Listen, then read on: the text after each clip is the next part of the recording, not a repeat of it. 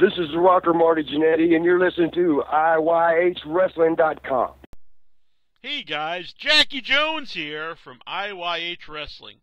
To do this interview justice that you're about to listen to, I think you really need to know the backstory. Now, it all started in 2007 on social media, which at the time was MySpace.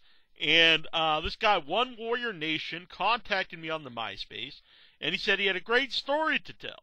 He said that during the 90s, when the Ultimate Warrior used to no-show the WWF, which everyone knows he did, there were times that they would use a fake Ultimate Warrior, and he was one of these people. Either he was the person or one of these people. And so his story was on the MySpace. He told me that he wanted to come on the show and talk about this.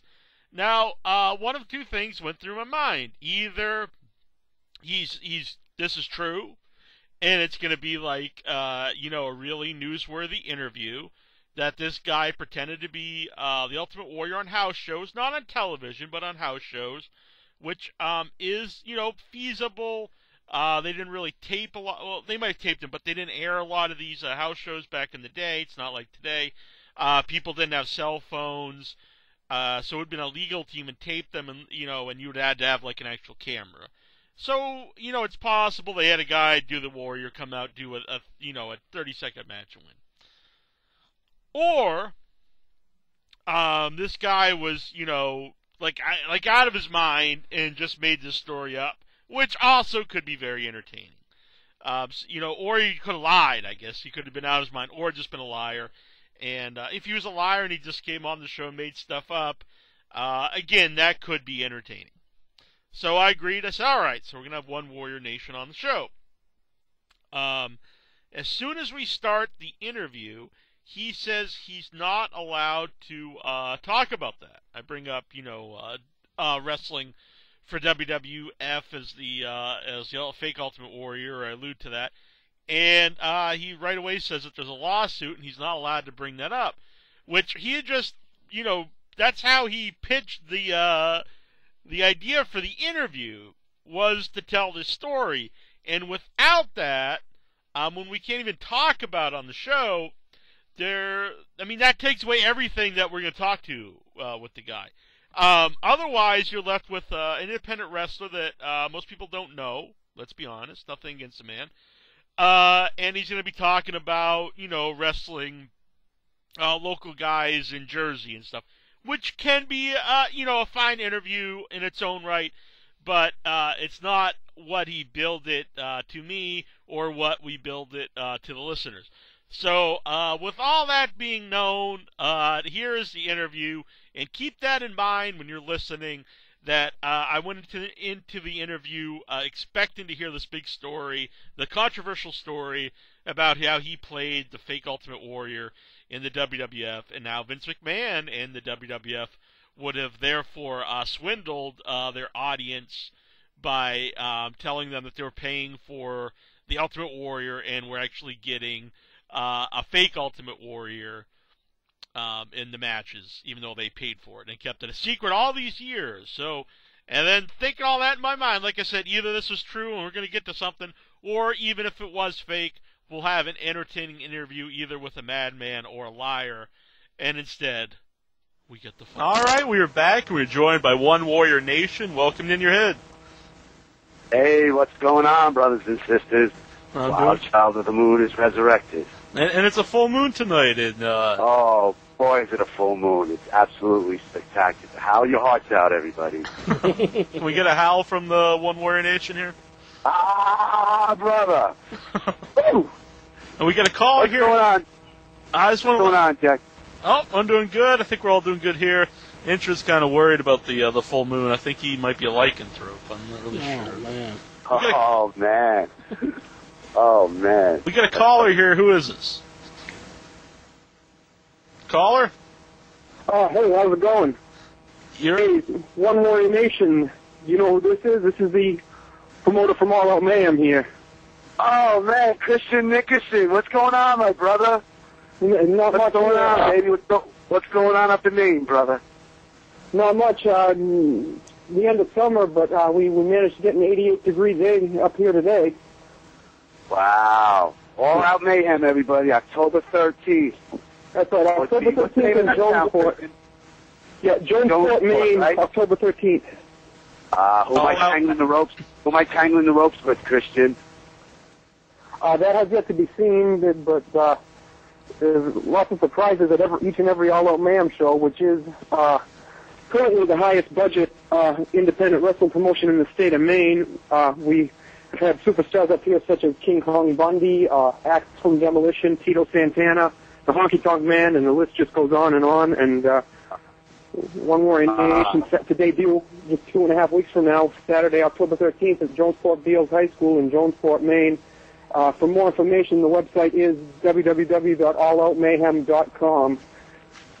That's great, man. That's great. I'm telling you, man, that's a great indie organization run by Christian Nickerson, Jack. Thank you, Chris. Yeah, thanks for calling in. We'll put that link up on the website. Anyone wants to check it out, so they find out how to get tickets to the event. They can go right on our website, and it'll link right to your site. All right, sounds good. Thanks for calling in. Good luck, and thanks a lot. Take care, brother. Let's get another caller here. We got Jason on the line. Hey, what's happening? Not much. You're on there with One Warrior Nation. You got a question? Yeah, I got two. They kind of go hand in hand. I was curious how One Warrior Nation broke into the business and what territories did he might have worked for when he started. Well, Jay, I just established One Warrior Nation LLC. We just established 2007. Getting back into the business this year, going to One Warrior Nation. We're right here in the Northeast. I'm here in the Northeast, specifically in New Jersey, working for WWE in Massachusetts. WWA in Massachusetts. Working for All Out Mayhem in Maine. Working for UEW out in Fresno, California, Ultimate Extreme Wrestling. So I'm pretty much being, across the United States. So it's not, territorial. The whole indie scene is actually exploding. And just, asking and being booked. So it's absolutely, phenomenal. So thank you for asking that. If, I needed to say where it all is going to be. Go ahead. Anything else? Anything else, Jason? Oh, no, that's it. Thanks for calling, man. Yeah, we appreciate it. Yeah. All right, brother. All right, Jason. Yeah, let everybody know that you're going to be at the Dream Reunion. That's you can check out dreamreunion.com, WCWArules.com. That's with a Z. That's going to be October 6th in Kokomo. I guess that's next week. That's going to be a great show. Jerry the King Lawler, myself, Marty Jannetty, the Nasty Boys. They're going to be there. It's going to be good to see them. Jimmy Hart, Rock and Roll Express, Midnight Express, Baby Doll's going to be there. It's going to be a great event, Jack. Yeah, you got Virgil. Have you ever been in the ring with any of these guys? Oh, absolutely. Just King Kong Bundy and Kamala just recently.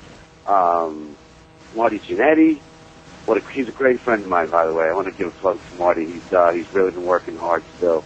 Mm-hmm. And he's still in great shape. It's really impressive when he was on Raw recently, last year or so. Absolutely. Let me tell you something. He'll be back at the top. Mm-hmm. Marty Jannetty will be back at the top. Yeah, so some of those guys, yeah, it's great. The list goes on and on. All right.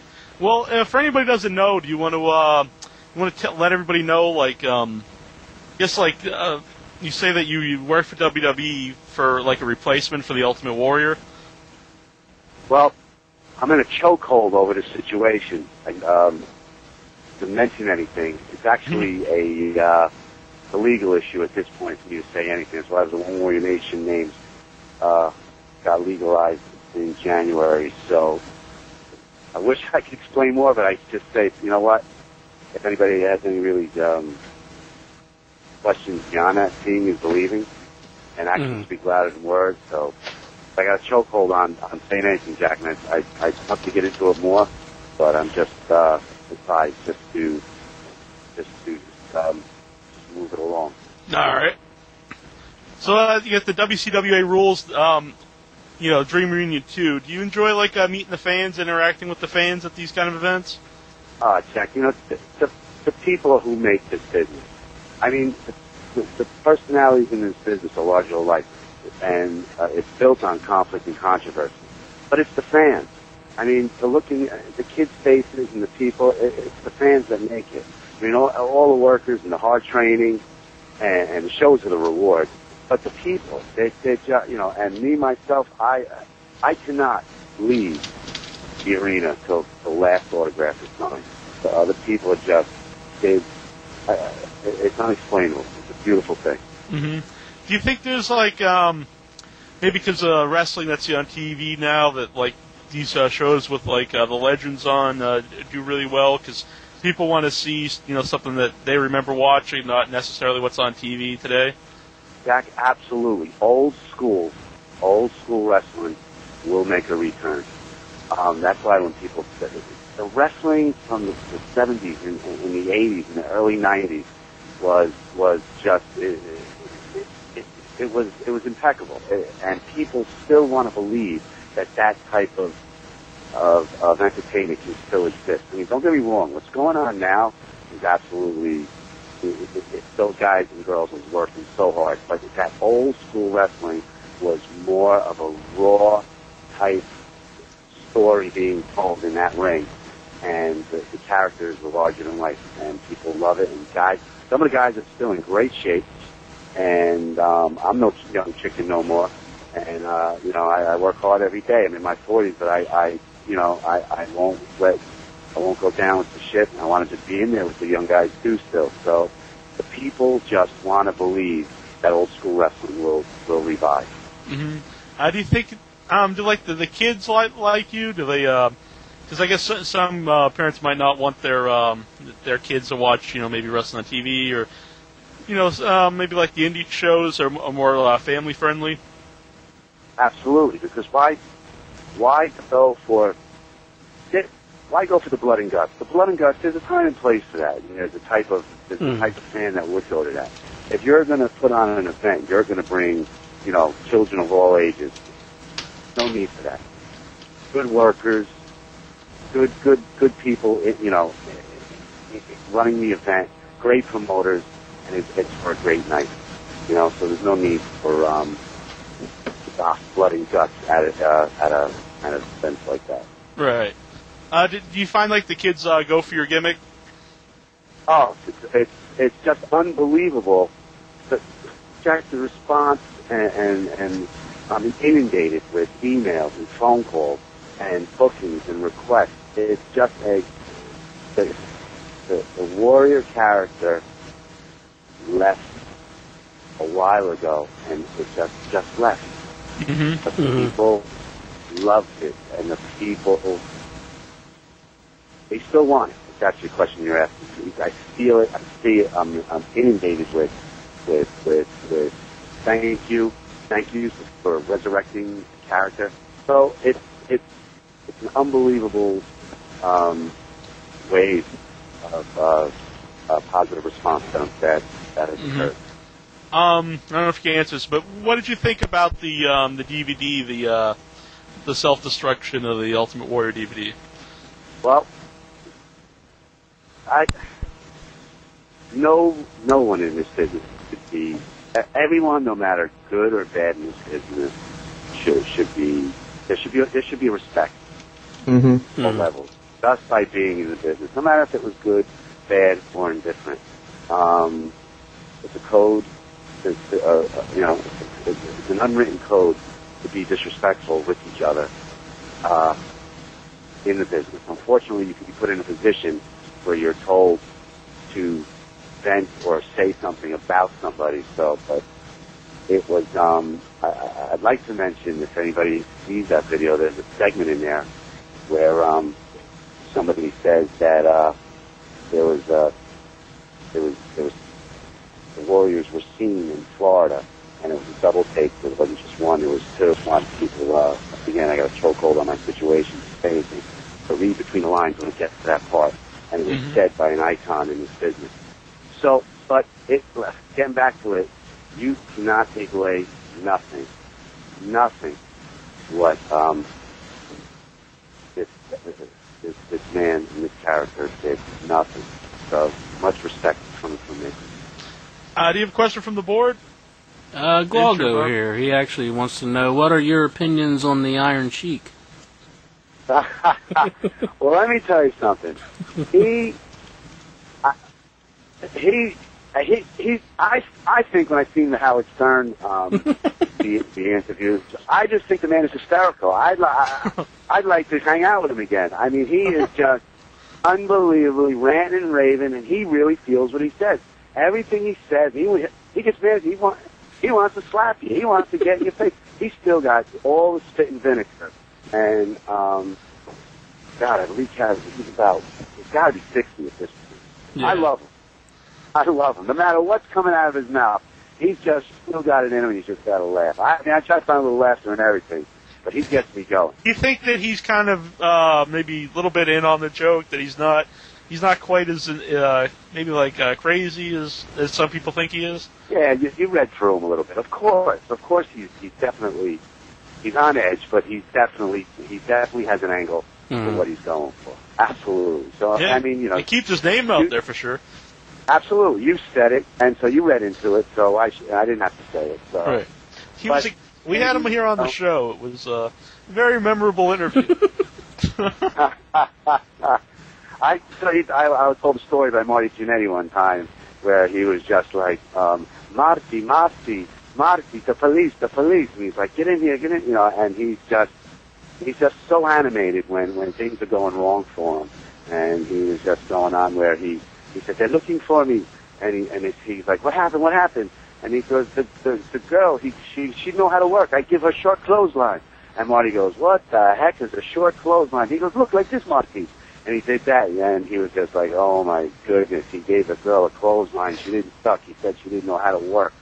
I was like, and he didn't, so. Is Jannetty a guy like you travel with sometimes, like on the Indy circuit? Oh, absolutely. I'll be with Marty Jannetty October with Christian Nicholson just called the 13th in Jonesport. Mm-hmm. Matter of fact, and Marty I'll be with Marty next week at the Dream Reunion in Kokomo. Right. And you got some other shows coming up. You got Halloween Havoc on the 27th, and that's in the Catskills. Catskills, New York. Up in the Catskills, Halloween Havoc.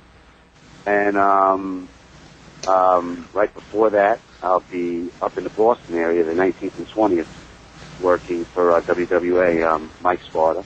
Mm-hmm. So it's very, very busy. Back to Jersey, up in Buffalo, out to Fresno, California for Ultimate Extreme Wrestling. Mm-hmm. Very busy schedule. You get any good road stories traveling with Jannetty? I'm loving it. Oh my goodness! Last month, Marty and Pat Tanaka, just what a great night at the Rockstar Rocky Johnson's birthday party, and Alpha and everybody was there. Ivan Plitsky was there. Billy Graham was there. Lou Albano was there. I'll be working with Lou here in Jersey, and Marty and Pat were they were the laugh and riot of the whole night. And it was just, it was a great night. Mm-hmm. It was actually a great night. It was just filled with just like 40, 50-year-old people acting like they were 20. Right. Hugging, kissing everybody. Dakota, the Warrior Princess, was there, and she was like, working in the room, hugging and kissing all the guys, and everything was great. Is Jannetty still? Is he like a big ribber? I've heard stories like back in the day he used to be a ribber. Does he still do that kind of stuff? Marty's the best. I mean, Owen Hart was up there, but Ray Doink, but Marty's up there. Marty maybe can be considered the best. Yeah, you got any memorable ribs that maybe you've seen him play on someone? Well. One show, everybody was, all gimmicked up and, doing their thing, and, you leave your stuff around. And I come back into the area, and it wasn't a locker room. We were behind a stage. And, I think that night I was wearing, I know that night I was wearing cowboy boots, and I'm like, my boots were standing straight up, so I'm like, all right. I'm getting dressed, and I go to put my boot, and I'm trying to put my foot in my boot, and I'm tugging my boot up, and I'm like, what the? And I look over, right, and I see Davey Boy, British Bulldog over there. He's working on his, shoes, laughing, looking, and I'm looking down, and Kurt Hennig was there, and I'm like, his shoes were nailed to the freaking floor. And I'm like, you gotta be effing kidding me. And then they were like $300 cowboy boots. And they had a 4-inch, like screw nail, right through the bottom of around the heel. And I was like, you guys. So. You got a question here in the chat room. Stuff like that. Yeah. Stuff like that, constantly. We got a question here in the chat room from Swags. He wants to know what your thoughts on TNA are. I love TNA. Those guys, the other night. He meant wrestling, not just, TNA. You know what? I didn't even think of that when you said that. That was a good one, Jack. That went right over my head. I just love the new concept of the ring, and I love the intensity, and I hope it does well, and I'm sure it will do well. Getting everybody down there will bringing in Pac-Man Jones. I thought that was a great move. Like you said, the business is built on conflict and controversy and personalities larger than life. You still got icons down there, so I like it.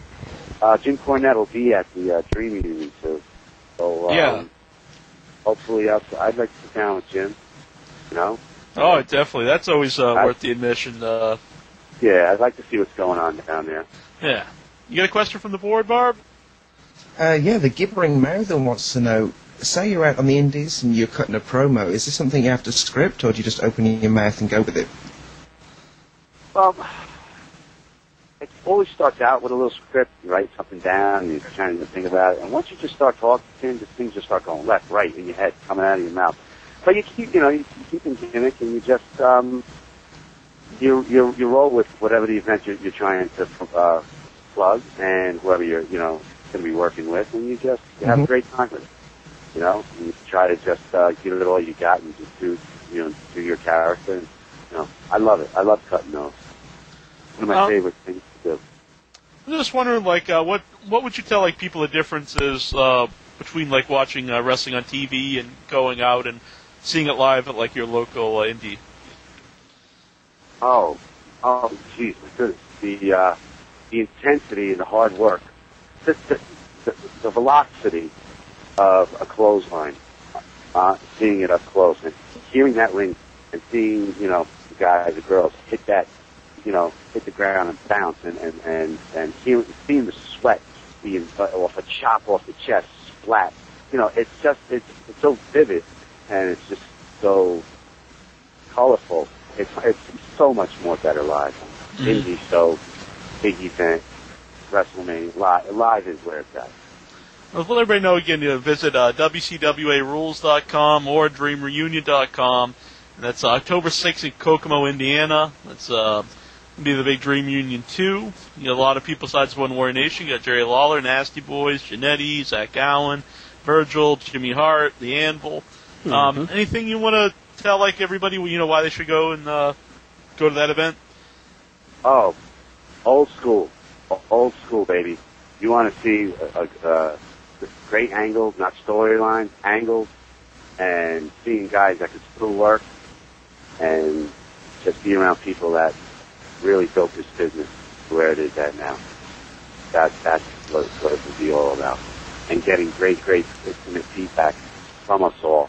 On an instant level, not on a platform where it is now. It's hard to get to the guys and girls. It's very intimate and up close and personal.